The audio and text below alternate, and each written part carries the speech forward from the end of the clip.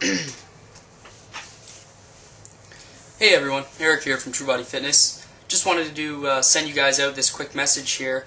Very, very, very, very important to me, and it's something that I kind of live by in terms of the way I do things in my life, and the way I dream, and the way I create success in my life, and the way I want things to happen in my life. We dream often enough, and we tend to think dreams are not realities, that they're just fake. And I can 100% tell you right now that that's not true. I mean, as long as you keep doing something each and every day that's going to get you closer to your goal, it's going to help support your goal and your dream. I mean, it's 100% possible, but when you make a dream, or you have a goal in mind, and you don't work at it, you're not persistent at it, I mean, the thoughts of getting there become diminishing, because you haven't been working on it. You haven't been getting any closer. It's like working out. I mean, if you plan on gaining muscle but not working out and just eating healthy, I mean, for the most part, you can't really, gain the muscle tissue that you want. It's just not feasible. So you just really, really, really, really gotta set your mind to it. Keep consistent, persistent, and don't let anyone tell you can't do something. What you're going to hear just right now is a line from Les Brown. He tells a little story about a little boy, and I'll leave it at that, and I'll kind of let you listen to it and kind of see how how it all plays out, and it's how true that the mind is only limited to what it's been told and what it's been adhered to. So I want you guys to really take that in depth.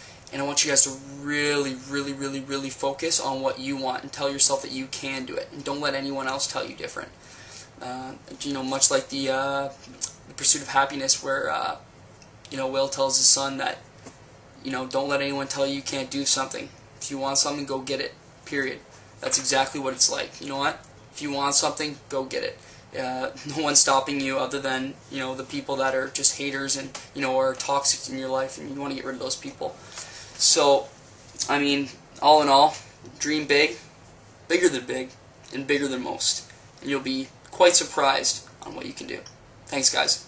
Have a good one. A little boy, two little guys were out playing on some ice that was supposed to have been solid. And one of the little boys stepped on a thin area of the ice and fell in a hole. And as he began to start thrashing in the water, he began to move with the undercurrent to other areas of the ice, and his friend was there trying to help him, beating, hitting the ice, trying to save his friend.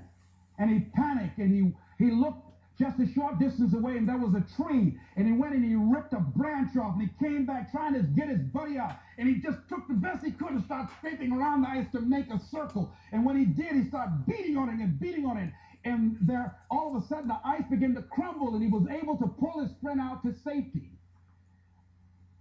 When the paramedics finally got there, they saw what had happened, how thick the ice was.